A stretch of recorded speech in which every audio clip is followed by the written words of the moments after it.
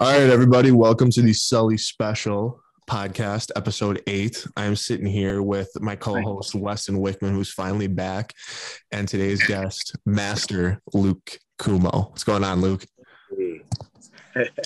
You can call me Master Luke. Some people say, oh, why are you a master? First of all, it's branding. You know, in martial arts, you have the idea of a master, a sensei. I'm not a black belt. I've been training since 1995. And, you know, some people say I reached the highest level of competition. You know, I had some mixed success. But if you don't think I'm a master, face me and find out. What's the difference between a master and a sensei? Well, you know, the master could be a master of anything. For me, I think of it as the master of self. You know, to be good at martial arts or good at anything, you have to have focus, you have to have discipline. And only when you can have self-control, then you could potentially control somebody else in a fight. So, you know, sensei is a Japanese word, means teacher. I like to use the English. So, you know, I'm a health coach. Some people call me coach, but like I said, it's more branding than anything. One word, Master Lukey. Right. Like share. I won't forget it. Well, dude, I'm again super stoked that you came on. The first time I ever heard of you was I started watching The Ultimate Fighter, and I didn't want to watch, you know, it out of order, so I started watching season 1, season 2, and season 2 was your first season, and I was like, holy shit, this guy is a fucking character. I mean, he is, you know, the first thing that happened was your bed, I think, correct me if I'm wrong, was on the top bunk. And then you took it off, threw it on the ground, and then you pointed it north because you wanted your head as the same way that the earth is rotating. Yeah. So let's see. They call it toroidal, meaning Taurus. It's if you could imagine a donut where it's energy, and then the energy is coming out, but it's also going in. The black hole in the center of the universe supposedly is a Taurus, and our red blood cells, it's not really cells, but you know, the erythrocytes, they're this shape where it's thick on the outside, thin in the middle. And then the idea is that the energy of the earth is Taurus. So you have the North Pole and then the South Pole. And so the idea comes from Chinese, you know, qi, the idea of qi, which is in many different cultures. They have vril in Germany. They have, what's the one in India? Begins with a P, I think. But the idea is that you have energy that animates us. And when you put your head or you sleep to the north, it just makes things flow. There was a meeting we had when we got there. They had to take everything that was branded, and they either had to Greek it, meaning they went over it with a Sharpie, or they just made us, you know, leave it. Nothing could have a brand because it's on cable TV. And the only books we were allowed was religious, like the Bible. So I had a meeting with the producers. I said, well, this is my religion. My religion is health. And so I was allowed to have 2 books. And one of them was called Prescription for Nutritional Healing. The other one was this book by Dr. Yang Jwing Ming. And I forgot the name of it, but it's all about Qi and it's about Qigong, essence of Qigong, I think. Is that where you learned all that stuff, is reading books and stuff like that? Or did you have someone teach that stuff to you? Well, to be honest, Weston, I'm not a good reader. I skimmed through it. My first martial art was Kung Fu.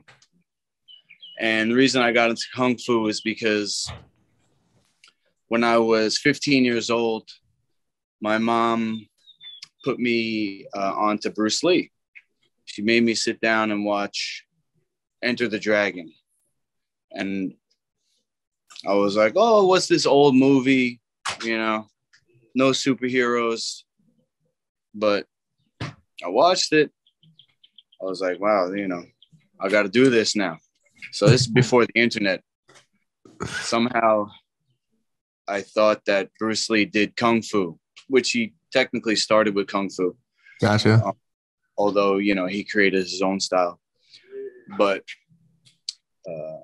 went into the Yellow Pages and I found a Kung Fu school nearby, Chan Tai San Kung Fu Center. Chan Tai San was one of the legendary 10 tigers of the late 1800s and early 1900s, when China was just getting westernized. There's a couple of movies about it called Once Upon a Time in China with Jet Li. That period of time when everybody was kung fu fighting.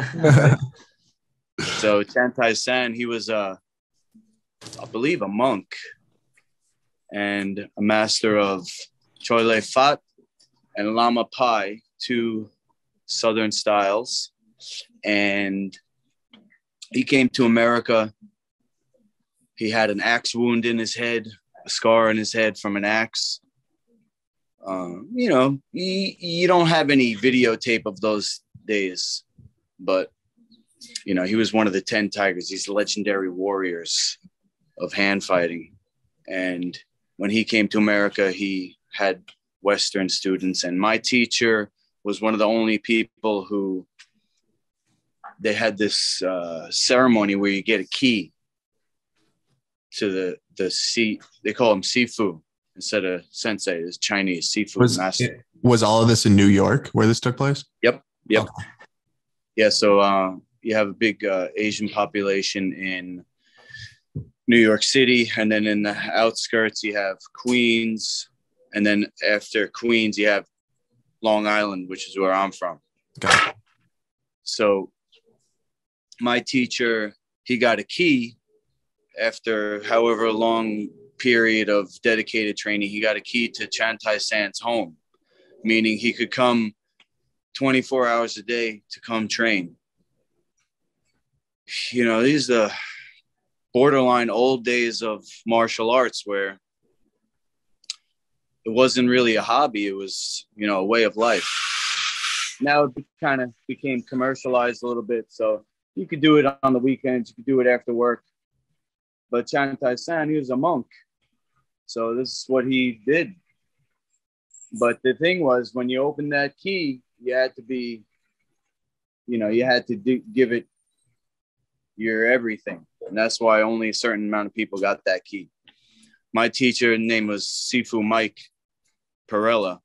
He's on YouTube sticking his fingers through a watermelon. And it was a special type of training. It started with finger push-ups. You got handstands on the wall on your fingertips. And the idea was that you could puncture somebody with your fingers. You know, they're not fighting for points or submissions. Supposedly the dark side of the training, you know, you have your benevolent monks and you have your evil, you know, the evil masters.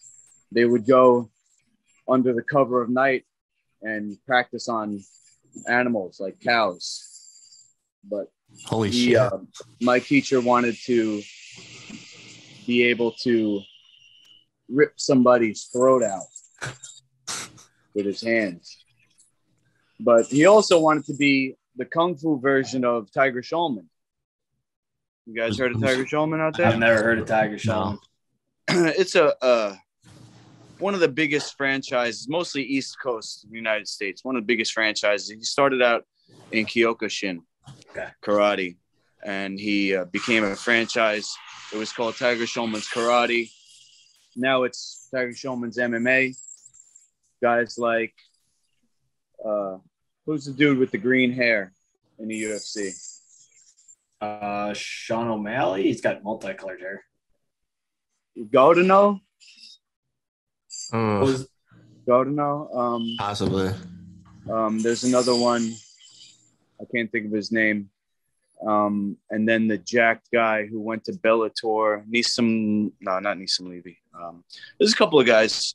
Yeah. They have such a large pool of students to pull from because they have a lot of schools and thousands of students, and they have their own championships. So anybody who fights out of Tiger Schulman's, as much of a reputation as they get for being a McDojo, they always have strong fighters because it's just the process of elimination. So anybody who represents them in a fight, they're coming up through thousands of students distilled down, to their people that they send to the big stage. They have a couple of guys in the UFC. It was that Moitino guy who Sean O'Malley beat, right? The guy who just kept coming at Sean. With the green hair. I think that's who it was. That's not him, but I know who you're talking about. Yeah. Louis Gaudino, I think his name was. I don't know if he's still in UFC. And there's another one that you definitely know. One of the guys that was on The Ultimate Fighter in the later seasons, he's from Tiger Schulman. I fought a couple of Tiger Schulman guys. One of them is now a judge in New Jersey for the UFC, David Torelli. I retired him because we had two matches. The first match, I broke his nose so bad they had to stop the fight. The second match, he broke my nose. Didn't stop the fight, but he won a decision. And then instead of having a rubber match, he retired. I'll get you next time, Torelli. Long story short, I came up in Kung Fu. That's where I learned about Chi and all that. And my teacher, Mike Perella, he wanted to be Tiger Schulman for the money, the Kung Fu version. And he ended up starting a company called ILoveKickboxing.com, which is now a nationwide franchise, and he's a millionaire. I've heard of them on Twitter. Apparently wasn't any money in Kung Fu. The way that Ultimate Fighter had me believing it was that your base was boxing. Is that not true? My base was Jeet Kune Do kickboxing. So I kept a brown belt in Kung Fu, and this was when I was 18. I got my brown belt, and I was working at the academy and teaching, assisting teaching. And what happened was I was in an all-boys Catholic school here on Long Island, and we got out a month early as seniors. And for that month, we just every day barbecued and drank beers. Sounds like a good time. And that lifestyle continued because everybody went away to school, and I had a partial scholarship to an art school locally, and I wanted to stay with my Kung Fu school. So I ended up dropping out of Kung Fu, dropping out of college because of the depression from alcohol abuse. And I took a year off from martial arts. And then when I came back, I was driving a taxi cab. I drove by a garage, had an awning, Bruce Lee's Jeet Kune Do kickboxing. And it was like a sign. Well, Bruce Lee, that's the reason why I got into martial arts to begin with.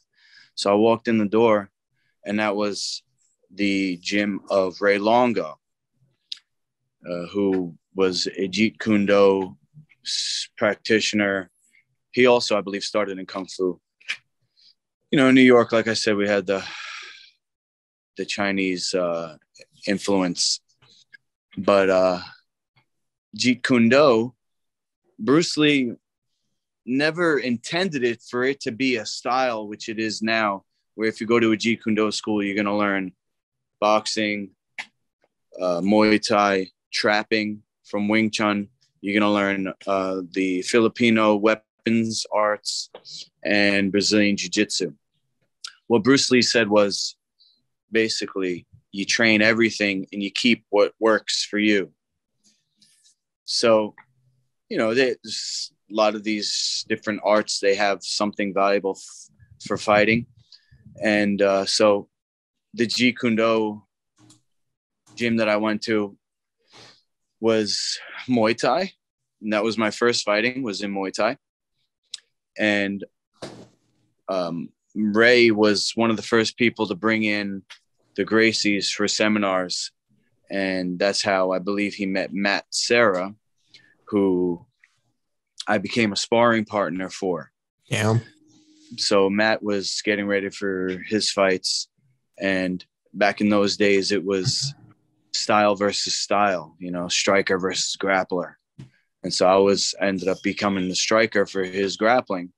And I was his major sparring partner for the beginning of his career, all the way to mostly to you know, towards the end of his career.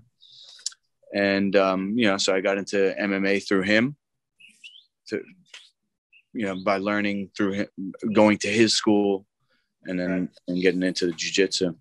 Gotcha. But so I would say the reason why I had good punching, though, was from baseball. You know, I had overhand punch. That's where I got most of my knockouts with, baseball. And the stance training of Kung Fu, which when you go to a traditional martial arts school, when you start, you know, it's all about building a solid base, which I think is very valuable for personal development, not just fighting. Sure. You know, to get the basics down. Everybody wants to come in the gym and just start sparring. And I see it at the gym where I'm at now. And I think it's lazy training. When I teach, sparring is done once in a while. Not every class or once a week. You go in, you put on the boxing gloves, the shin pads, and a mouthpiece and a cup. And then it's like, you're going to have these mini fights every week. But where is the thousands and thousands of repetitions on the pads, on the bag, the push-ups, the sit-ups? Everybody, they see Ultimate Fighting. And Ultimate Fighting is great. That's where I got, you know, my name from, and I still practice. But I think what people don't see is what's missing, and that's the traditional lessons of martial arts training, which is more about personal development, not just to win against somebody else, but to win the battle every day. Right. I come from a gym, Luke, where my head coach, he talks a lot about where he would, I guess, disagree with you on repetition versus sparring, because he thinks that sparring is where you learn to make things work, like for example, if I were to practice a teep kick 500 times, but I can do it against a bag because the bag isn't defending or kicking back or anything like that. But if I can learn how to do it sparring and live against another person, that's going to be better for my teep kick. Do you agree with that? Or what do you think about that? What I would say is that you can hit me with a feather. What do you mean? You can hit me with a feather. If your teep kick has never been refined, you can hit me with that all day long. So like, I guess the way that I interpreted what you were saying though, is you think that, do you think sparring is equally as important as, repetition and training that teep kick, for example? This is your teep kick, the blade. If you don't make that blade first, you make the blade able to do damage. All right. And then you learn how to swing it. Right. So you're saying sharpen your tools and then use them. I think sparring is the last thing, not the first thing. Right. Maybe once a month. Yeah. And then all month you go to the videotape, and all month you practice what you watched in the videotape. Do you coach any fighters currently? Yes. What I'm doing, I'm glad you asked that, because tomorrow I have Master Lukey's League of Champions. So for anybody who is new or newish, what happened was I retired I left UFC in 2009. I think I was scheduled to fight a kid from American Top Team. Oh, wow. Forgot his name. He was like a mini version of Luigi Fioravanti, like good boxing and takedowns. And he was a brown belt of jiu-jitsu. He probably would beat my ass because that was my weakness, was getting taken down. But, I had my kids, and unbeknownst to me, what I learned later on, I had MTBI, mild traumatic brain injury, from the years of subconcussive blows. I never got knocked out, but the training, the fighting, it's almost like a cataract building in the brain. And there was a couple of instances where, I believe there was actual injury. For example, when I lost to Jonathan Goulet, he had my head pinned up against the cage like this, and he came down with elbows, 3 elbows, and my vision went out. And I said to my coach and my girlfriend at the time, ended up being my wife, I don't want to fight anymore. In the car on the way to the hospital, it was like a self-protection mechanism kicking in. I fought a couple of times after that, but each time it was harder and harder to get in the cage because, like I said, martial arts to me is more about personal development than beating somebody. So I wanted to do good. I wanted to perform, and I wanted to improve and win. It's not that I wanted to hurt anybody, but, as the fight got closer and closer, it was like this eerie feeling, which a lot of people, nobody talks about, which is the morbidity, the actual,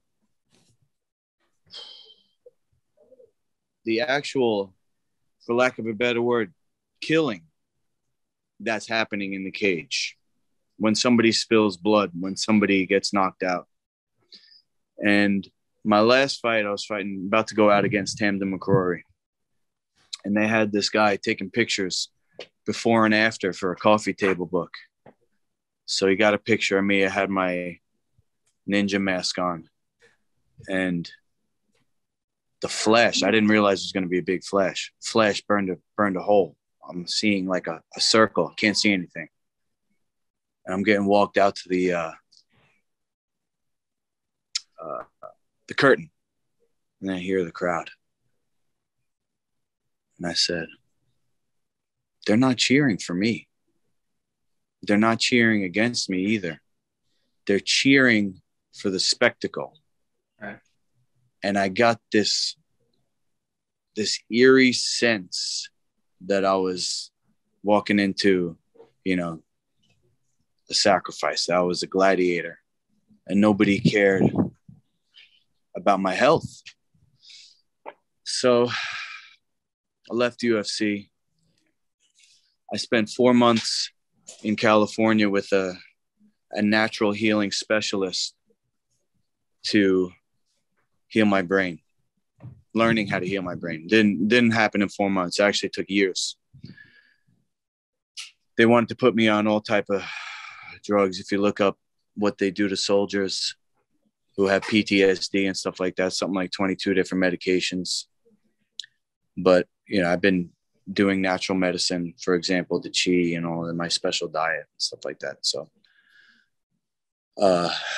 when I came back, I didn't go back to Longo's. I didn't go back to Sarah's. I came back to my parents' house like a kid. But the local place where I went, when I started to do sparring again, even with the headgear, I was starting to get headaches 3-4 days long. And so I had a guy from Canada connect with me. And the research was coming from hockey that the damage is inside the skull, that the brain hits the inside of the skull. So you can get brain injury from a car accident, it's the whiplash, or even wrestling is a sport that has brain injury because of the shaking of the head. So here I am since I'm 15. This is like 2013, 2014. So what's that? 1995 to 2014, 20 years later, right? That's all I know is martial arts.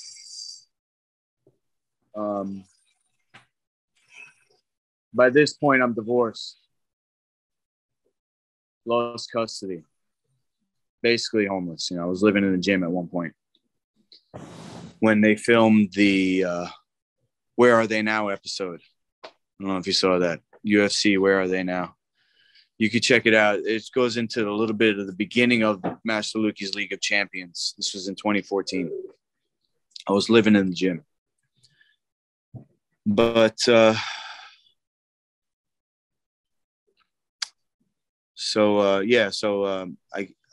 had nothing else. So how do you balance that with like UFC and then also like the fighter's health? How do you because like I'm sure you don't hate the UFC or anything like that.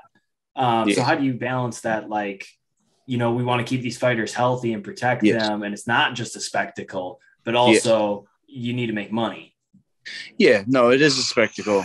And that could be a good thing. It's a sport. It's entertainment. It's motivating. People look up to their heroes. Right. And I have my favorite fighters just like everybody. And I still watch to study, as a student, see what's working. So what I did was I took out head contact, Weston. I took out finishes, meaning you're not trying to knock the person out to the body. You're not trying to kick their knee sideways. You're not trying to break their limbs with submissions. I created a scoring system. I'm going to take you inside with me because my dad's working over here. I created a scoring system for sparring. So there's no head contact. There's no finishing. There's padding from head to toe. Headgear, chest pad, elbow pad, gloves, knee pads, shin pads. I like to wear the boots. Some people just like the tie style shin pads. And Luke, do you know what pancreation is? Yeah. So the reason why I don't do pancreation is they still do knockouts. Like liver shots and those kind of. Yeah, you can do knockouts. You can do submissions.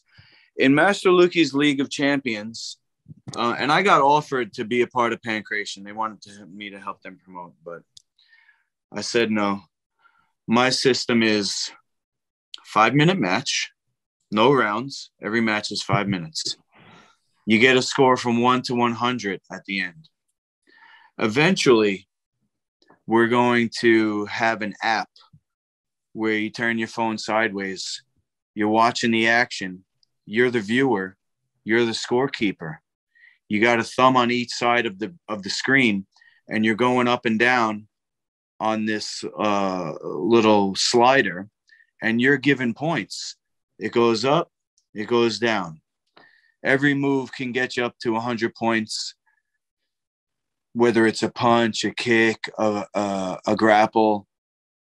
And at the end of the 5 minutes, you know, the algorithm will formulate a score from 1 to 100. Tomorrow, we have a 5-man tournament. It's going to be live on my YouTube channel. Round robin style. So every guy fights every other guy, 5 minutes each. No eliminations, no finishing. Every match is 5 minutes. Every guy's going to get a score from 1 to 100 at the end of every match. So at the end of comes out to 10 matches, because the way that, everybody fights everybody else. It comes out to 10 matches. Yeah. Are there headshots? No head contact, no finishing. Oh, that's right. That's right. If you go to masterluki.com, there's more info on it. The first post is for anybody watching. You can contribute to the Operation Wounded Warrior, which is tomorrow's a charity fundraiser. So there's no ticket sales. Everything at the door is donation based. The corporate sponsors, every fighter's got a corporate sponsor. All the money is going to Operation Wounded Warrior. That's awesome. And it's a league. So even though we're probably only going to get maybe $1,000 tomorrow, because, it's just me doing it. Sales is not my specialty, but I'm putting in the groundwork every month. The first Sunday of every month, we're going to do it at this location, which is the gym that I'm working out of in Lynbrook, New York on Long Island. And every month I'm going to add a new location. So this month it's only going to be one event tomorrow. Next month, the first Sunday is going to be this location again. The second Sunday, it's going to be a new location. I'm connected with a kid in Pennsylvania. His name is Zach Meslani. He owns and operates 10th Planet Finishers, which is a huge facility in Pennsylvania. And I connected with him last year about me coming down. So I'm going to spend a week going all around Pennsylvania to get fighters to participate in another championship there. My goal is to tour, to do what the UFC does, Weston. I don't want to say, like, when I first came back from my brain injury, I just started shitting on everything. I was like, we got to stop head contact. People are going to get hurt. People are getting hurt. People have died. But that just got me labeled as a maniac. Right. So now my goal is to build something that's going to be a transition for people who are fighters, for people who are investors. And I believe that touring, going around the nation, calling people out, challenging them. When I come to your city, I'm going to challenge you to fight me. And hopefully go viral and get eyes on the league. Right. If you think about it, how did the UFC get to be not known as a blood sport? How did it become legal? Well, I think there was a lot of rules and regulations in place from the first UFC when, there was no weight classes. I think that they had do a lot of things like adding weight classes and adding certain rules so the sport could be quote unquote humane, if I'm correct. Right. So what they did was they added more rules. Mm-hmm. That's all I'm doing. Right. More rules, more regulations, safer. You don't want your kids doing head contact. You don't want your kids getting knocked out to the body in pancreation. You don't want your kids getting their limbs broken in jiu-jitsu tournaments. Even, you don't want the kids, well, this is my opinion, right? I don't want the kid to, what they do sometimes now is the kid gets in a submission, they'll stop it before any damage can be done. But then the kid lost all his training. Now he's discouraged. People say, oh, they got to learn the hard way. Believe it or not, the research now in brain science is not confirming that you learn the hard way. The research shows that you learn by encouragement. You learn by positive reinforcement. Sure. You get encouraged. When you go to the gym, you're not going to go back to the gym because you're sore. You're going to go back because you improved. You got stronger. You look better. Is there any grappling in your fighting? Yeah, so it's full MMA rules, Weston. You get no head contact, no finishing, but knees, elbows. You can even kick a downed opponent in my system because there's no head contact. So you don't worry about getting punted in the head. There's just no submissions on the ground or anything. Yes, there's. Okay, so now that's a good question. I couldn't find anybody to fight me tomorrow. I'm going to call out Ryan LaFleur tomorrow. He never got back to me. I'm going to call out another kid. You won't know his name. He never got back to me. I got to kind of do the Conor McGregor thing and talk up a big game to try to get people interested. These guys didn't even have to. I'm sorry to cut you off. Are there weight classes that you're doing? Tomorrow we got 5 guys. They're all around the same weight class. I want to make this legit. How close? How close? Yeah, I do. How close? We got a we got a 140. He's the lowest, and a 170 is the highest. Okay, so about 30 pounds. Yeah, they're all pretty much close. And the 170 kid, he's not huge. He just has a big butt. Yeah. But I couldn't get anybody to fight me, so the only thing I could get was a grappling match. So I call it power hold. So instead of submission, I call it power hold. The way that we're going to do it is you get into a position, could be any position, could be a clinch, could be a submission. You got a timer now. It's a 5-minute match, just like the MMA. And this power hold scoring is applicable in the MMA also. So not just the points for the striking, but the points for the grappling. You get this kind of like a meter, a heart monitor maybe, or like what I was saying with the thumbs, it goes up. Now you get somebody in a move that could be all the way up to the top. Like if it's a finisher, a rear naked choke, I would give that 100 points. But the longer you hold that, the longer that meter is going to stay up there. So in the future, this is going to be computerized. But just to give you an idea of how we score it, you can get somebody in a submission, and you can tap out. It's not against the rules, as long as you don't injure the person that they can't continue. So that would be the difference between a submission and a finish. A finish means I can't continue. You just lost your sparring partner. That's not smart. So you can tap out. That's important. It's not against the rules. You have to know how to tap out, I believe, to prevent injury. But as the person applying the hold, the longer you hold it, the more points you get.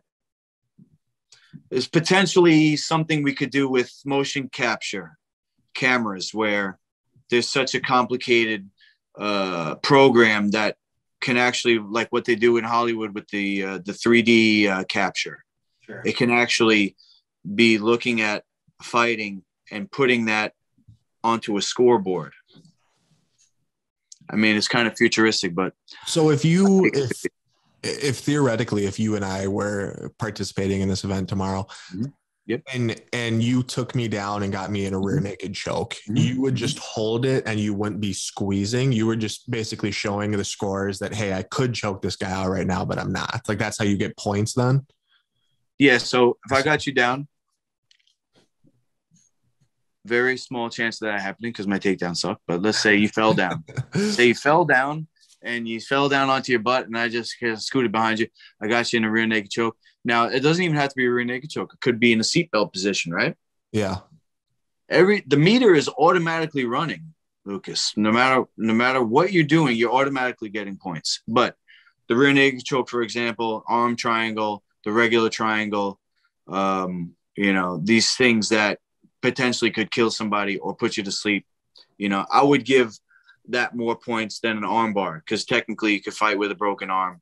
You know what I'm saying? So, right. So let's say rear naked choke, we're getting 100 points, boom, or the meter's maxed out. I'm holding that. I'm scoring big points. I'm even talking trash in your ear. Oh, you can't even get out, Lucas. How's that? Come on, I'm going to hold you here. I'm going to hold you here until I decide to. But now, at 30 seconds, we're going to get a warning because we got to keep the action moving. So you get a guy on top of you, sometimes they know how to hold their weight. You're just stuck in half guard. You're stuck in cross-side or whatever. Mm-hmm. So at 30 seconds, the referee, who's going to be most of the time me tomorrow, is going to say, action. You got a warning. Now at 45 seconds, if you haven't changed your position, it's going to be a restart. We'll say, oh, you held that for 45 seconds. You could have made him tap out. Restart. If somebody taps out, restart. But at 30 seconds, you get the warning. Oh, now I'm going to transition. You transition to a new move and your points get multiplied. So now instead of just the points for the first move, you get points to the second move. They're added together and then multiplied. So you have what's called a points multiplier. It's just a way of, sparring that you would normally do at a gym. Say like you fight a black belt at your school. I'm a purple belt. If I fight a black belt, he could probably tap me out immediately. I'm fighting a brown belt tomorrow. And he's a good brown belt too.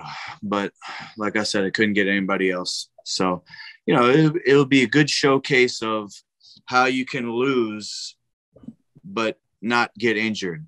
Right. How you can do MMA as a real sport, guys.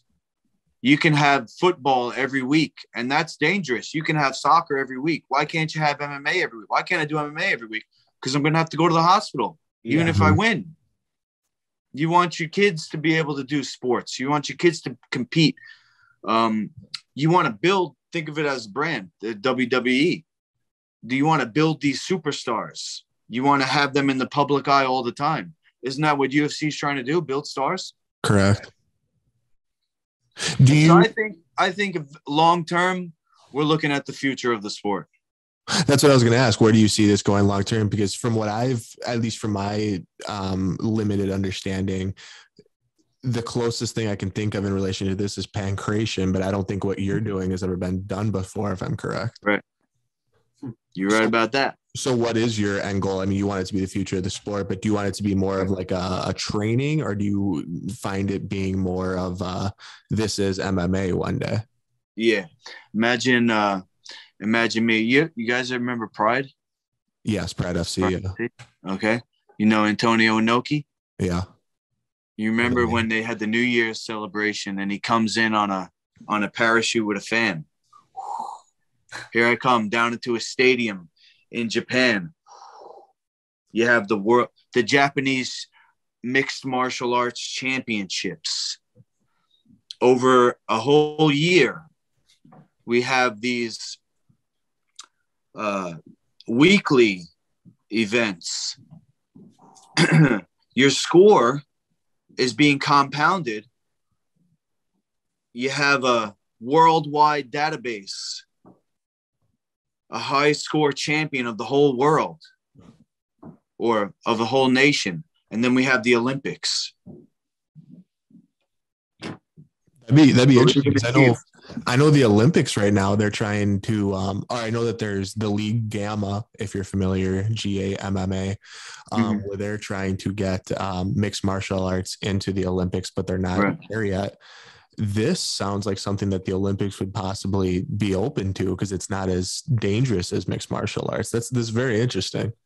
Thank you. I think you're right, because imagine all the training and all the competitions that it takes for somebody to get to the Olympics. You can never do that in MMA. Your body would never be able to handle that. People are barely even fighting, once a year sometimes. Well, I know Gamma, there's no head contact. So I think it's more of like a glorified pancration, but like you were saying, if it goes to the ground, you can still get an arm broken, leg broken, or where you can't compete for another, 6 months to a year, whatever the injury may be. Mm-hmm. What what's the name of this event? I apologize. Yeah, no, that's cool, man. I mean, it's still kind of underground, bro. Like you said, I'm the only one doing it.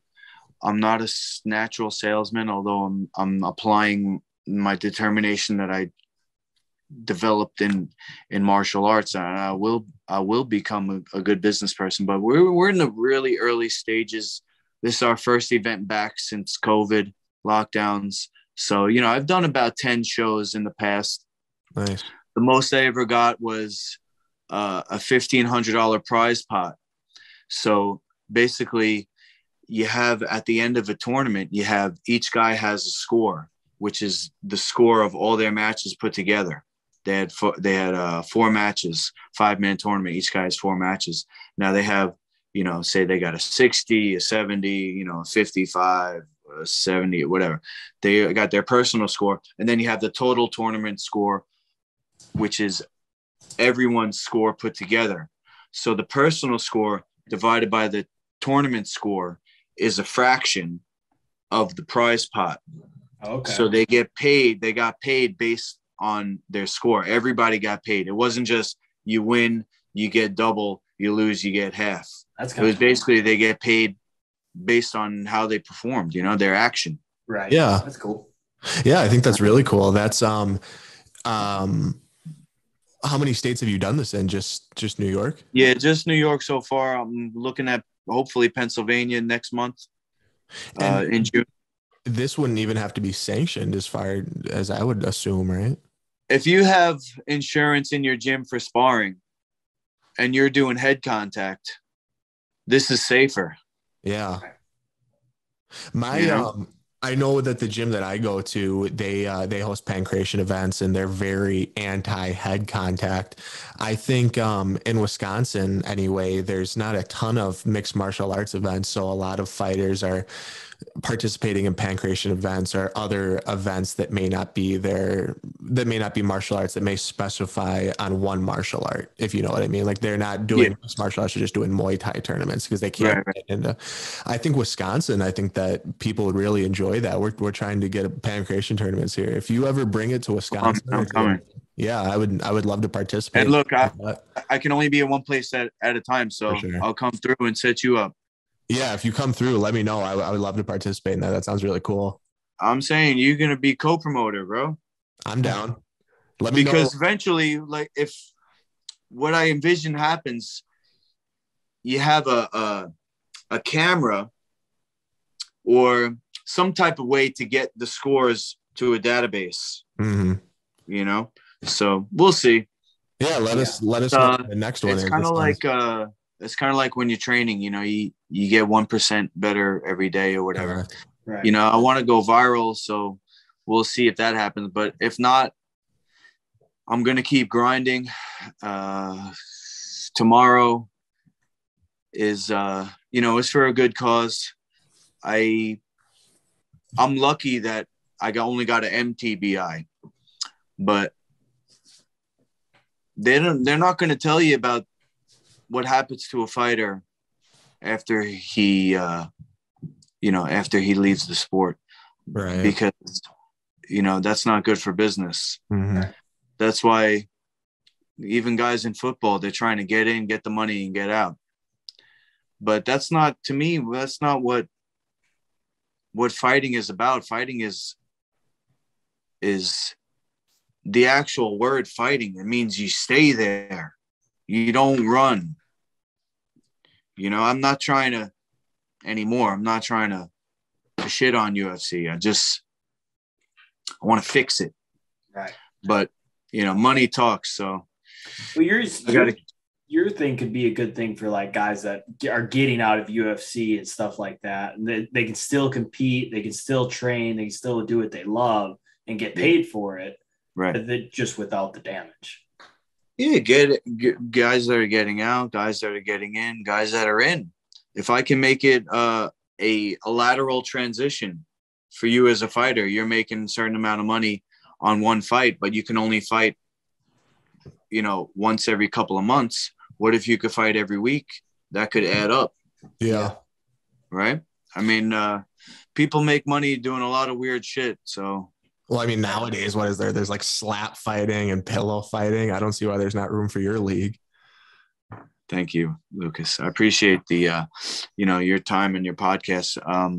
You know, if anybody wants to learn more about anything that I'm talking about, I have basically opened myself up. If you go to masterluki.com, the about page has all my social media, my email, even my cell phone number, and we could get together on a project. But I know you guys probably want to hear more stories about the actual UFC. So, you know, we could come back, circle back around to the league if you want. Yeah, no, for sure. I was actually, I kind of wrote a list of things I wanted to talk about. And I know that you're promoting this. So this is something that I definitely wanted to talk about. It sounded very interesting and very appealing to me. So I'm happy that we got to get into it early and we got to ask some questions about it. It sounds very interesting, very intriguing. And not only would I like to participate in it eventually, but, you know, if co-promoting or helping you get a big possibility, I would love to help you. Yeah, man. Look, I'm like a monk. I live a simple life, you know. I'm not trying to get rich, although that's where the money is in fighting, is the promoting. Mm-hmm. So I believe that this is something, you know, I even looked into, and I still might, I even looked into making a nonprofit organization so I could get the government grants, you know, just something that's good for the people wherever I go. Like some, you know, I'm talking to people online. They live in poor areas. They need stimulus, you know, they need something that can bring money to the area. Mm-hmm. Yeah, no, I think it's a very cool thing. And I'm not just saying it just because you're on the podcast. I actually am very interested and I think it's really cool. Yeah, you know, I'm a martial artist like you, bro. I'm a regular guy like you, and I love training. I love sparring, which is like my favorite. You know, I don't do it as much as other as like we were talking in the beginning. I only do it really for me once or twice a month. But that's my favorite, you know. My favorite is, it's like playing, you know, you play with your best friend. So I know why you think it's a cool idea. It's the same reason why I think it's a cool idea. And, you know, it came to me. It's not something where like, oh, I invented this. I did kind of, but it was more out of necessity because I had no other choice. Yeah. You were mentioning promotion a little bit earlier. You being on The Ultimate Fighter definitely doesn't hurt your career. You know, I mean, you were definitely a personality on The Ultimate Fighter. And I think that you being such a personality and you staying in the public eye is going to help you promote this as well. Has that, you know, have you found that it's helping you at all, your Ultimate Fighter experience and your UFC experience? Well, got me on your show. For sure. For sure. Right. Yeah. The thing with fighting is like, you're only as good as your last fight. So, you know, for me, it's a challenge to kind of come out of my shell. And for example, tomorrow I'm gonna be on the mic. I'm the announcer. You know, I'm the ref. I'm fighting. You know, I'm gonna be also calling people out. I'm gonna have to yell. I'm gonna have to yell loud, and that's not natural for me. I'm taking singing lessons and just to be able to like actually use my voice. They used to call me the silent assassin, Lucas. Oh, really? Right? Was that in the UFC? That was my code name before what's his name? Vincente Luque. He took my code name. Get you. Let's circle back to the Ultimate Fighter. How was that experience and everything like that, and your UFC career and stuff like that? Just kind of sum those two up, or however you want to say it. Okay. So as a martial artist, Tough 2 was one of the best things that ever happened to me as a fighter. I'll tell you why. Everyday training, top of the line facility, world-class coaches. I still do things today that I learned from Peter Welch, the boxing coach out of Boston for Marcus Davis and Ken Flo. What was the other guy? Mark Lehman, Las Vegas, Nevada, trainer of Joe Stevenson, Mayhem Monkey. What's his name? Ganyao Fairtex. They don't make ties that big, but he was about 6'3", 100 and close to 200 pounds. I still do things from those guys. You know, it was like boot camp for MMA. Yeah. Matt Hughes, I don't do too much that he showed because he's a lot of wrestling. No, not that. I mean, I love wrestling. As bad as I am, it's something that I practice a lot. It's just that when I was young, I was doing soccer, I was doing comic books, so I got strong legs, but my upper body is relatively weak in comparison. That's something that I'll either have to do steroids, which I never touched, or go back in time. And as I'm growing into my adult body, wrestle then. You know, it's like you ever heard the saying country strong? Yeah. You know, or construction strength. It's something like as your body is developing, it's growing into this strength. And I'm 42 now, so I can't play catch up. My wrestling's always going to be my weak point, but I love wrestling. I love jiu-jitsu. I love everything about mixed martial arts. I don't like to do striking by itself because, you know, it's limiting. I'm an artist. I like to be able to be free, and I go for takedowns. I have a couple that I go for, and I'm always trying to improve. But Matt Hughes, the reason why I don't do any of his stuff is because it was, I would say, more attribute based. He does things and he trains that's like, you ever heard the saying, you practice, people only like to do what they're good at. You know, it's like he had his way of training. So he goes, a lot of circuit training, which I do. He had this one drill, guy on top, boxing gloves, guy on bottom in the guard, MMA gloves, ground and pound. Dude gave me a concussion. The most dominant welterweight ground and pound specialist of all time. Blue belt, skinny blue belt vegetarian. I ended up crying. You know, people, they said to me, like, I'm supposed to be proud. You made Sam Morgan cry because I gave him, you know, I need him I elbowed him, which kind of like rocked him really bad. And then as he dropped down, I kneed him in the face and he got knocked down. And then they didn't really show it on camera. I don't think it looked good. But as he fell down, he was like kind of out. And then I hit him one more time, like it came down with a hammer fist. They didn't really show that. I don't think it's a good look.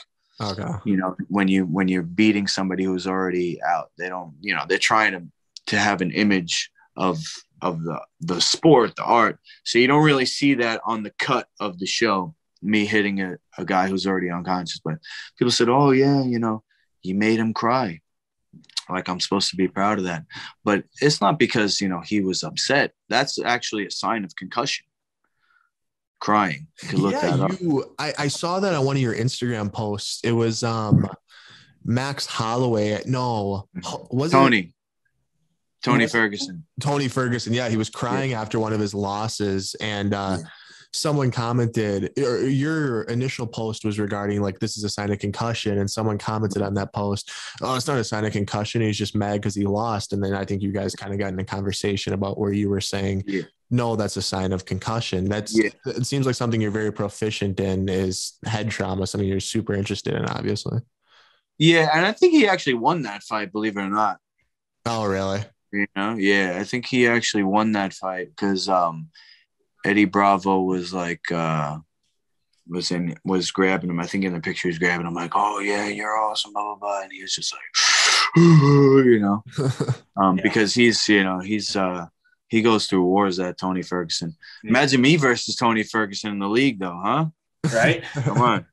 He might be retiring soon after Michael Chandler sends him into the shadow realm. I was curious. Something I wanted to ask you is Matt Hughes kind of had a bad reputation, not bad reputation, but at least for me as the viewer, I kind of saw kind of like a jerk a little bit, like a bully. Yeah, right. Yeah. Exactly. Did you see it the same way being there, or is that just kind of how he was portrayed on TV? Yeah. I mean, they can only edit the footage, Lucas. They can't make you say anything. They can't make you behave a certain way. You know, they ask leading questions in the interview room. You know, they say they want to get like the sound bite. So they're going to ask you a question which they think you're going to give them an answer that they're looking for. Mm-hmm. But I would say, you know, he's also had other people, you know, say the same thing. Yeah, I try not to talk shit about people. I actually wanted to go, and if I do talk shit about people, I will talk shit about people, but it would be something where it's more like something where it's something that has to do with fighting. Like I would say something like this to Matt Hughes. You sure were quick to do a ground and pound drill, but why didn't you ever do striking sparring with me? You think you could take him? Matt Hughes, he participated in all the, not all, but some of the grappling lessons. He was quick to put on the boxing gloves and ground the pound the shit out of me, but he never participated in the stand-up sparring. Matt Hughes versus Luke Cummo stand-up sparring. I'll listen. In my rule set, I'm not afraid to spar anybody. I actually sparred Tim Sylvia on that show. I don't know if they showed the video footage, but Jeremy Horn was brought in, and he's an amazing guy. I love Jeremy Horn. I went out to train with him twice before my fights because he's such a legend. He's so knowledgeable, and he lives in Salt Lake City, which is high altitude. So before two of my fights, I went out there. The one that I'm thinking of right now was against Jason Von Flew. And we were on the show together, me and Von Flew. That was my first fight, I think, after the finale. And we were fairly even on the show. He was a better grappler, I was a better striker, but we always kind of like were even.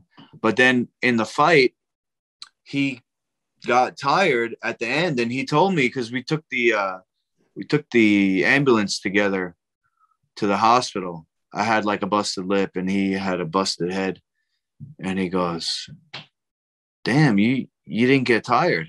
And I think that was from the high altitude training. I think that's why Diego Sanchez is such a savage. That's that New Mexico altitude. Yeah. But Jeremy Horn, once a week, he had us doing 12 5-minute rounds in the cage. Looking back, it was kind of stupid because that's how, what's the name? The dude that rolled his ankle on season 1, Nate Quarry. It was like, you know, five pairs sparring in the same cage at the same time. But I sparred with Jeremy Horn. I sparred with all the guys on the team, and I sparred with Tim Sylvia. And Tim Sylvia, that motherfucker tried to knock me out. I swear to God. He threw a right hand that it made a sound effect going past my head. It was like, because I did a side kick on him. And he goes, oh, what are you, Bruce Lee? some people, Yeah, they think that you can only do Muay Thai. You can't do any, it's like you can't, they think if you do a sidekick, that's not MMA because he comes from Militich Fighting Systems, which was basically wrestling and Muay Thai. Okay. So it's almost like he got offended that I did a sidekick on him. And he was very competitive. Like there's the Airdyne, the assault bike. And he always had to beat me. I had really good cardio then. And I got it up to a certain speed or whatever. And he got on there. And he's like, I got to beat you. So when I kicked him with the sidekick, he tried to knock me out, that guy. But I sparred with him. I sparred with Randy Couture, who beat me up and down that ring. And I'll spar with Matt Hughes. He probably doesn't train anymore. I'll spar with Matt Serra. I'll spar with Anderson Silva, Vitor Belfort. I don't care because I'll tell you what, this rule set that I created is the safest way. And that's going to be the name of my tour. Now, there should be weight classes. When you roll with somebody that big, even if you're doing jiu-jitsu, you have a higher risk of injury. Yeah. But I'll fight anybody. And, that's probably something that I'm going to have to do to promote going around on this tour, which I'm going to call the safest way. So I think it would be good actually for me to spar with different people. How about me versus Ronda Rousey? That'd be cool. That'd be pretty cool. Get me in that arm lock under her armpit. Well, Weston's actually a Division I wrestler. He wrestles at Chattanooga. Maybe he'll hop in there with you. Okay. Yeah. Weston, you're a Division I wrestler and you do MMA? I don't do MMA. I've never played around with jiu-jitsu or anything, but I just wrestle. But it's something I might want to get into afterwards, like after I graduate college and stuff like that. Oh, you guys are young. Holy. Yep. Good for you though. How'd you get into MMA? Doing a podcast and shit. Yeah. I knew Lucas from high school. So we wrestled together in high school. I'd help him out a bunch with wrestling stuff. So we just know each other since high school. He called me up, offered it to me, and I was like, yeah, man, I'm in. Awesome. Yeah. And you guys Weston, in Wisconsin.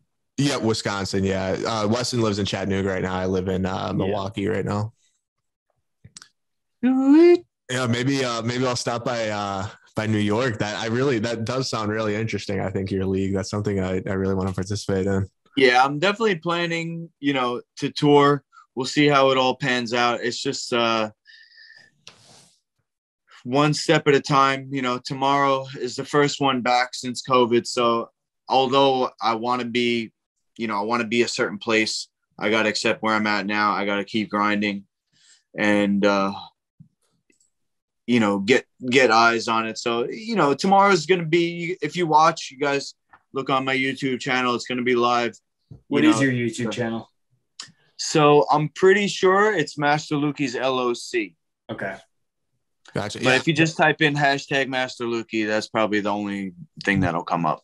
Yeah. Okay. I'm subscribed to you. I watch your live casts every now and then. So nice. Yeah. I appreciate it, bro. Yeah. I'm trying to monetize the channel so that when I do go on tour, I could have some way of, paying for gas and shit like that. For sure. I don't want to have to get an OnlyFans yet. Yeah. Sell those feet pics or something like that. Yeah. Luke, what do you... Not opposed to it, though. Hey, we'll link your OnlyFans in the description down low. No, just kidding. Luke, with your time on The Ultimate Fighter, they kind of portrayed you, I guess. What did they say in someone called you, you're this season's Joe Stevenson. No, Diego Sanchez. Yeah. Did they kind of tell you to like amp up your personality a little bit or act a certain way? Or was that because I think you were doing wall sits and everyone else was gassed and you were just there for 30 minutes and you were just strong, mentally tough? Yeah. So it was 5 minutes. It was at the end of the, evaluation period where we had just exhausted ourselves, and that was at the end. So that's why they thought it was impressive, but they didn't show you my bench press, which was the worst. So I was good at the wall sit, but when I was brown belt in Kung Fu training for my black belt, one of the things we had to do to get a black belt was an hour-long horse stance. Horse stance is basically you hold the lowest part of your squat. So I was training since, I was a teenager. I would put on the last hour of a Bruce Lee movie called The Chinese Connection. And at the end of the movie, he kills the final boss or whatever, the bad guy, and he jumps through this like screen, they had to have the paper screens because it was in Japan, like those sliding paper screen doors in Japan. Right. So he jumps through and he's like, ah! And it got me so hyped up. I watched the last hour of the movie so that when I'm at the end of my horse stance and my legs are shaking, I'm like, and then he jumps out and it gave me like energy to do it. And I was screaming, and my neighbor came over one time. She's like, "Is everything okay?" Screaming in front of my TV, watch Bruce Lee. So when I interviewed, we had to send in a video interview. I was on a website, MMA.tv. They got a website forum. I'm showing my age. I don't know if anybody goes on forums anymore, but it's like Reddit. Reddit, I think. Yeah. So it's similar to Reddit, MMA.tv. They had a post, about season 1 and how you could get on season 2. So I made a video interview, and I think they asked Matt Serra if he had anybody, because from what I understand, they wanted to build this cast of characters. So they had the dude from Brazil, George. They had the dude from Hawaii, Anthony. They had a couple of guys from your area or whatever. They had, they wanted people of different ethnicities, hit all the target markets. Right. I was supposed to be, from what it was explained to me, or from what I gathered. So what happened was I'm in the interview room, and I was nervous. So I wrote out my speech with the producers. And then I had this bracelet of, they call them Buddha beads, supposedly the tree that the Buddha was meditating under when he achieved enlightenment. And they have a certain type of smell, Buddha beads. And so it was a cue for me when I got nervous. I would smell that, I would get relaxed. So I did my interview. I smelled the thing. You could see the interview on, it's hard to get. They probably are hiding it, but if you can get the actual DVD of season 2, it's on the bonus disc. And I basically said that my approach to martial arts is my religion, and anybody across the cage from me, I was going to wage a holy war on them. And Dana White came through. You know how in a hotel, you have that door that connects the rooms. Yeah. So Dana White comes through the door. And in the other room next to where I was sitting with the producers was a table with all the heads. And the guy, his name is Craig Peligian. He was the executive producer for Spike TV. And what he told me was, he goes, I know there's a New York asshole inside. What's it going to take for him to come out? But it was between me. I'm sorry. And who said that to you? Dana said that to you? This guy was named Craig Peligian. He was the executive producer. Yeah. Dana, okay. He said something like ragging on me for smelling my Buddha beads. So it was crazy. But it was between me and Matt Serra's top student, guy named Joe Scarola, who did end up on a later season of The Ultimate Fighter. But he had really bad performance anxiety, so much so that he would even freak out for a jiu-jitsu tournament. And he was kind of like, if I would compare him to anybody, he would be like Hoist Gracie from UFC 1, like very limited stand up, you know, really amazing on the ground. I mean, he's a superstar on the ground, but terrible striking. And not only that, terrible striking reactions. You know, you could be a bad striker, but if you are like flinching, you know, it's going to be even worse. Some people, you know, they can get good at striking because they just don't give a fuck. Like Chris Weidman. Chris Weidman was a diesel wrestler like you, Weston, but he picked up the striking and he loved it. You know, he almost fell in love with it to his detriment, but that's another story.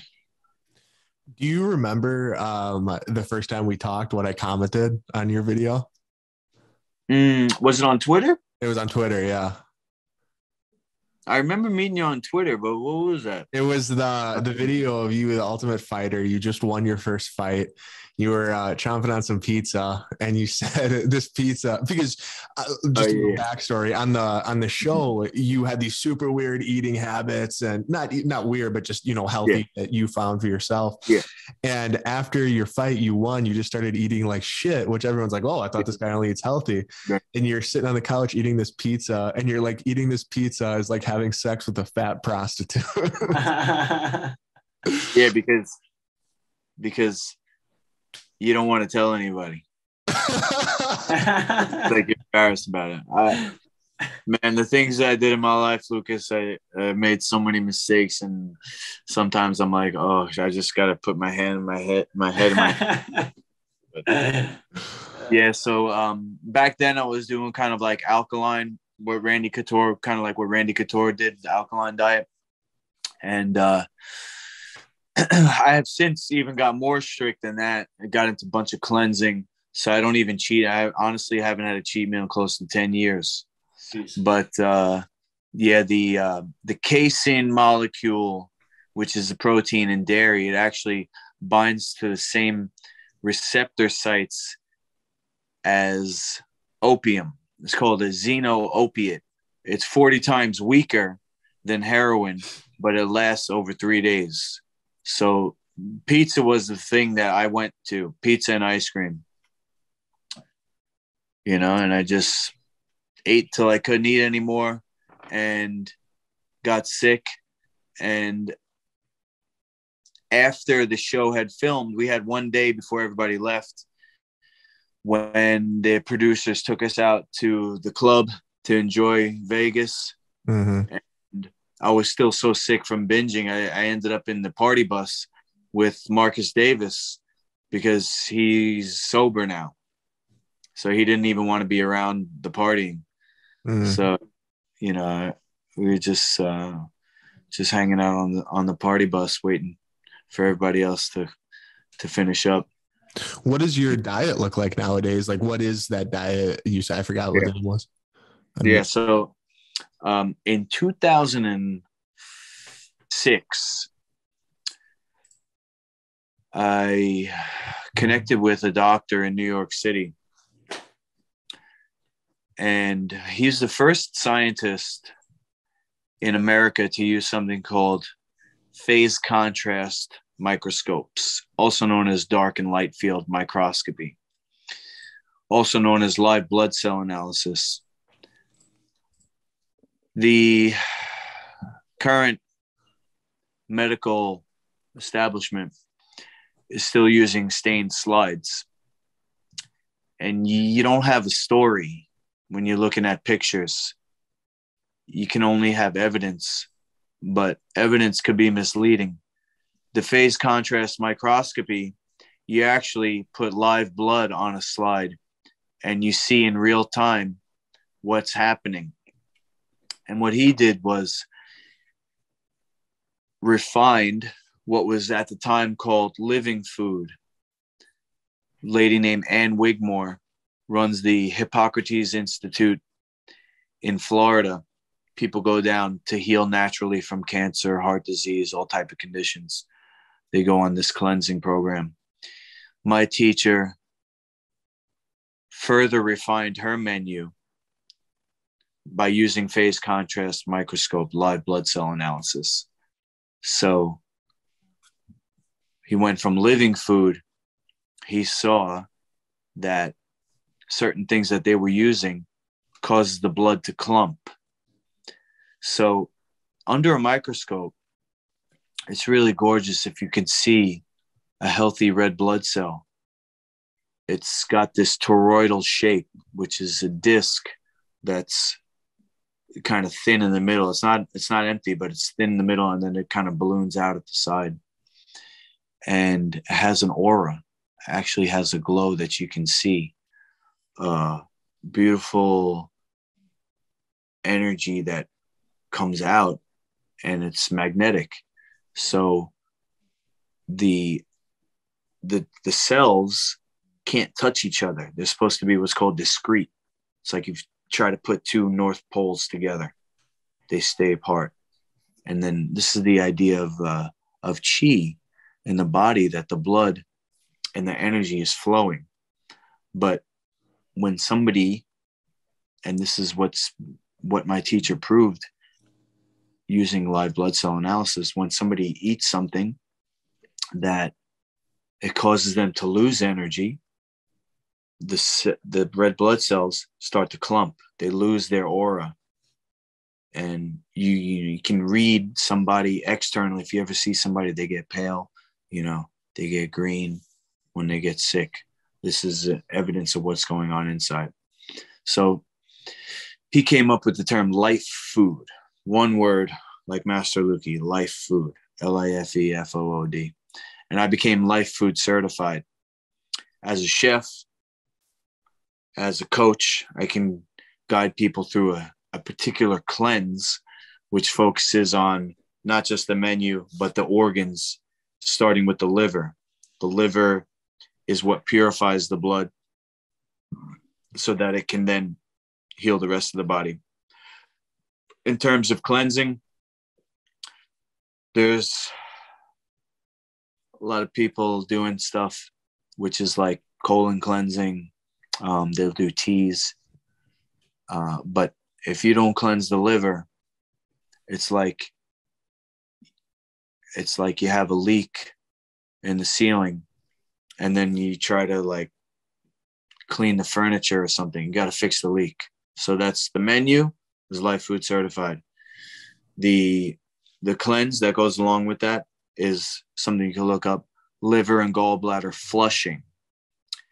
Now I'm branding everything. So my teacher, he spent his whole life studying. He's like the greatest of all time in terms of science and natural healing. But he passed the torch on to me because I got the name, like you said, from MMA. And I'm branding his, not his, but, the menu that, or the ingredients list that he refined. I'm branding that under Master Lukey. So over the past, not quite 10 years, I've been, eating a certain way, cleansing, and then thinking, what's the best way to brand this? So I started with quinoa sushi. Quinoa is a grain. It's a pseudo cereal. It's actually not a grain. Difference being, a grain comes from a grass. Quinoa comes from a flower. It's actually considered a fruit in botany. It's a complete protein, whereas rice is not. It's a starch. So, I was thinking, what can be a recipe that I can promote and turn into a product? The thing with the sushi is it's got to be rolled. So maybe one day I'll have a restaurant, we'll roll it fresh for you. But I went through a bunch of different recipes. I was trying to make pizza dough, like that one where you buy the box, the pizza's already made, you just got to stick it in your oven. I was working with ice cream. I was working with pumpkin seed cheese. Eventually I got to something like a goldfish cracker, except bigger, that you can make kind of a mini sandwich out of it. and I call it the Dino Tracks. So I cut it in a shape which somewhat resembles the footprint of a dinosaur, to market it to kids, health food for kids. Yeah. And it's made out of pumpkin seeds. It's made out of sprouted buckwheat, which is another complete plant protein pseudo cereal. In Russia, they call it kasha. And it's really delicious. It gives it that snap. And that's pretty much what I've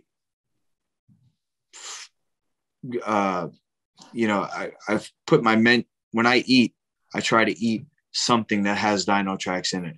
When I was thinking at the end of last year, 2021, I said, law of attraction. I want to manifest a commercial food product.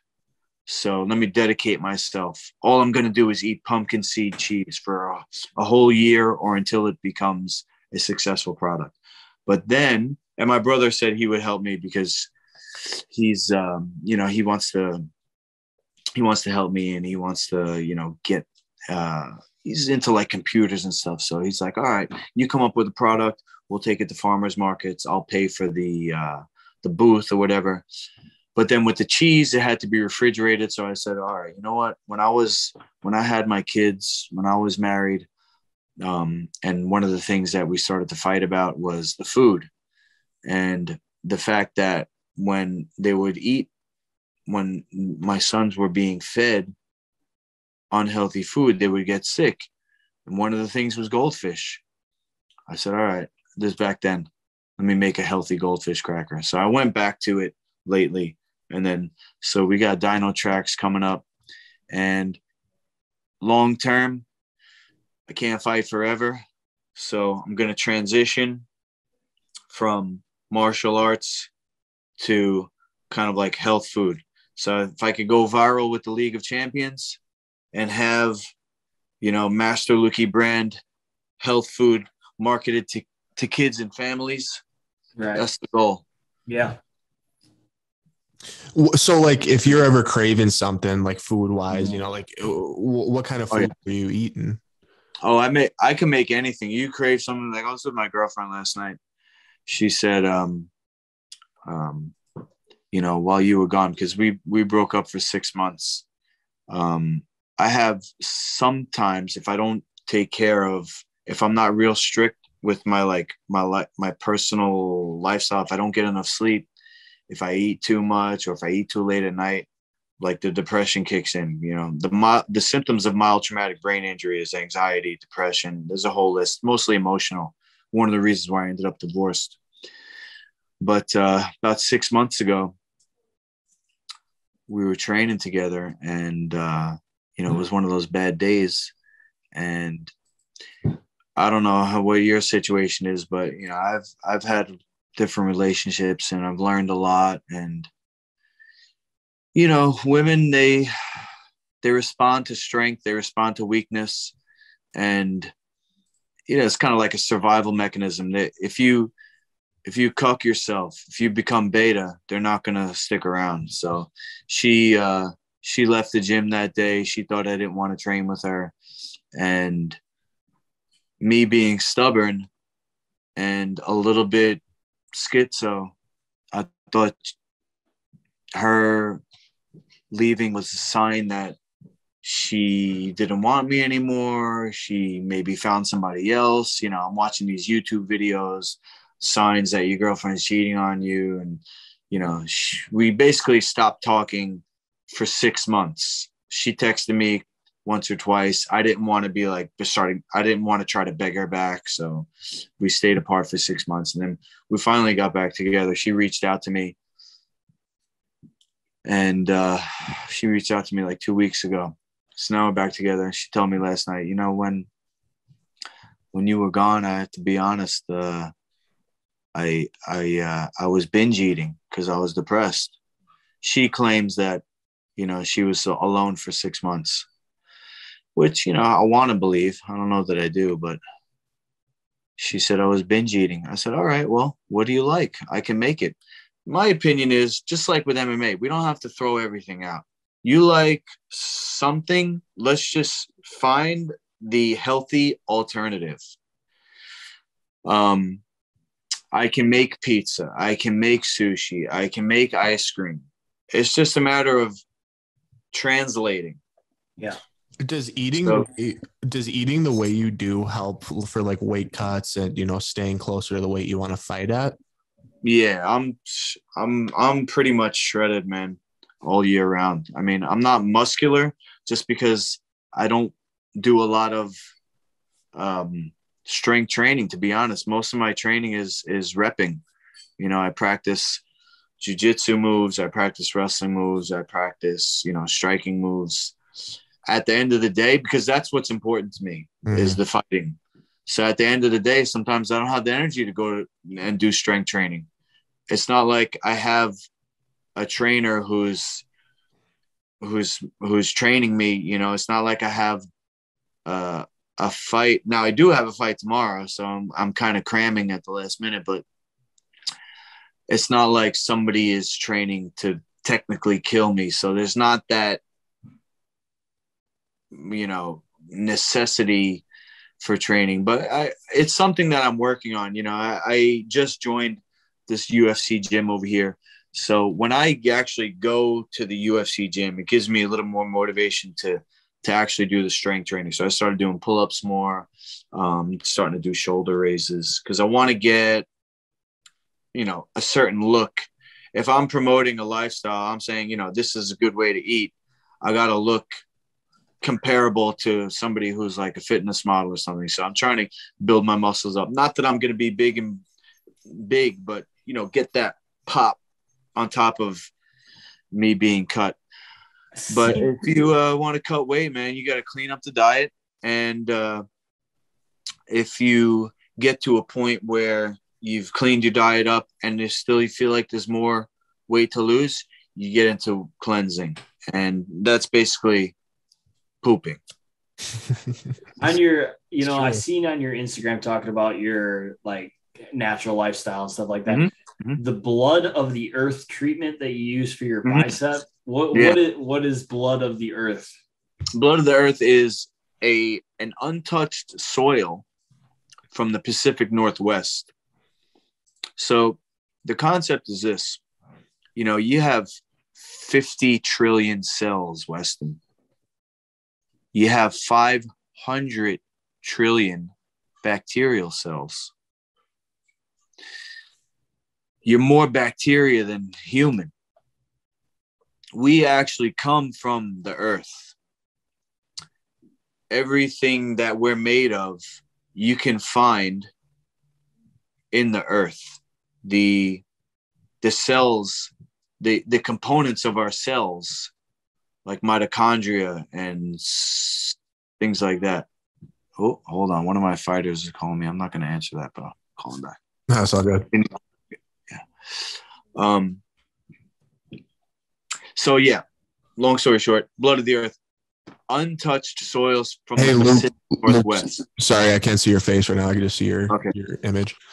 Okay, I don't know what to press. Oh, I see. Hold on a second. Sorry. Yeah, sorry to cut you off.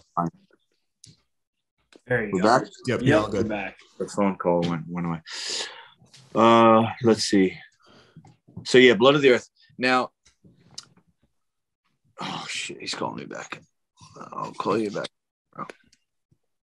Maybe I'll call him more. So basically, we got this soil.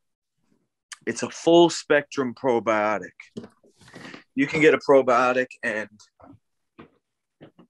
you can test it for a certain number of strains.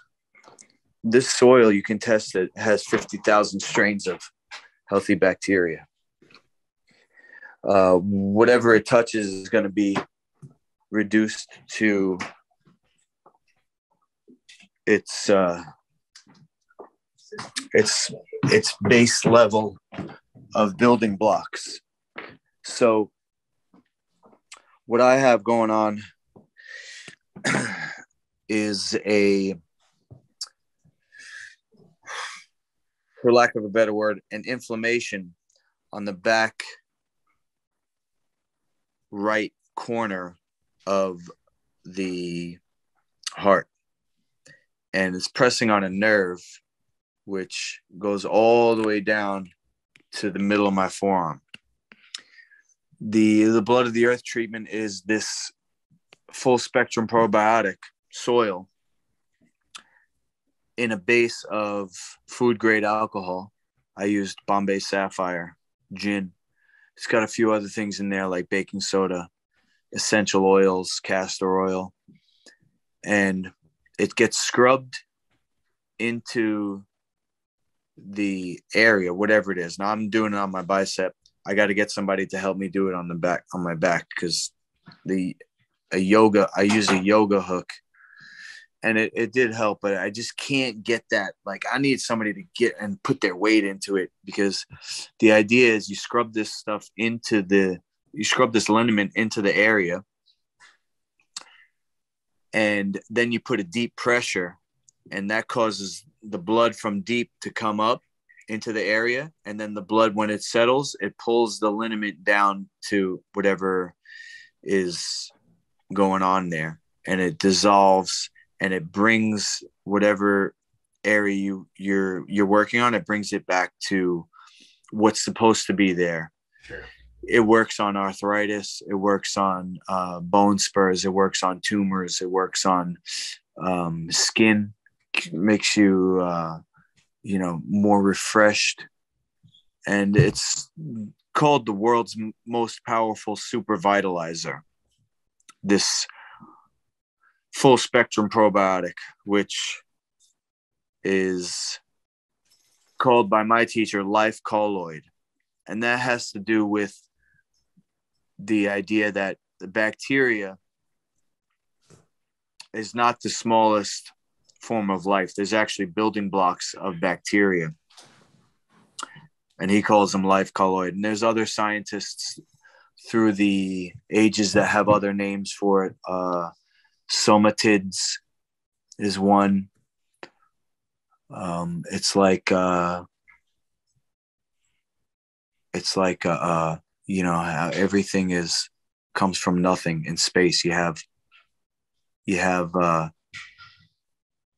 idea that you have a black hole, and then all of a sudden something coming out of the black hole. And if you do an analysis of how many blood cells you have and the rate of mitotic cell division, what you see is that it doesn't match up. The idea that blood is made in the bones, in the marrow, it doesn't add up. And the truth is that the blood is actually made in the intestine. So life colloid probiotic is also taken internally, and I'm life food certified to help somebody heal, from any condition. So, I have a website, masterluki.com. It has all my contact info. Anybody listening, you want to do natural healing, I can help you 24/7. I don't even charge, man. I got this training for free, and I want to pass it on. It's interesting. I have two shoulder like both my shoulders are really bad. So I have bone spurs in them, and like start of arthritis changes in it. Yeah. So that's interesting stuff. Yeah. So what we do is you scrub the area, you put the deep pressure in there, and it might take some time, to dissolve it. But my belief and the way that I was trained is that you can heal any condition with no drugs and no surgery. And that's what I'm certified in. I believe that, the human body is, over the billions of years that it took us to get here, it's not imperfect. Right. Mm-hmm. The only reason why we get sick or whatever is because of mistakes, and you fix that and it will actually return somewhat to normal. of course, there's something to be said for scarring. You know, you make mistakes in life and then you can't take them back. Yeah. I know that all too well. But, you know, don't give up. For sure. Keep fighting and leave good tracks where you go. Oh, yeah. Leave a good legacy. Well, Luke, I really want to thank you for coming on the podcast. You, ever since I watched season 2 of The Ultimate Fighter, you were definitely one of my favorite personalities in the UFC world, in the MMA world. So for you not only to respond to my tweet and, you know, follow me back on Instagram, I was like, oh, this is cool. But for me to be able to get to sit down and talk to you for an hour and 45 minutes, like, this is awesome, dude. I really appreciate you coming on. And I think your event tomorrow is very cool. And I hope you bring it to Wisconsin one day, because I would love to participate in it, or just maybe a closer state, you know? Yeah. So we'll definitely stay in touch. Absolutely. You know, just because we did a podcast, we're not done, Lucas. You know, I hope not. No, yeah, I hope we're not. Yeah, it was very interesting to be able to pick your brain a little bit, and I definitely would love to work together in the future.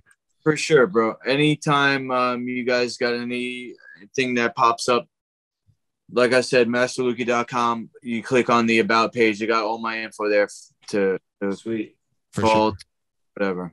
Yeah, thank you. I appreciate it. And I'll link all your of the YouTube video when I post this. I'll link all your stuff in the description down below, so everyone will be able to see that and get to your website and read and learn more about you. I appreciate it, Lucas. Yeah. And Weston too, bro. Thanks a lot. Yeah, thanks, Luke. It was a ton of fun having you on, man. Okay, anytime. Let's do it again then. Absolutely. Sure. Yeah, I'd love to have you on again. Will do. All right. See you, Luke. See you guys. See ya.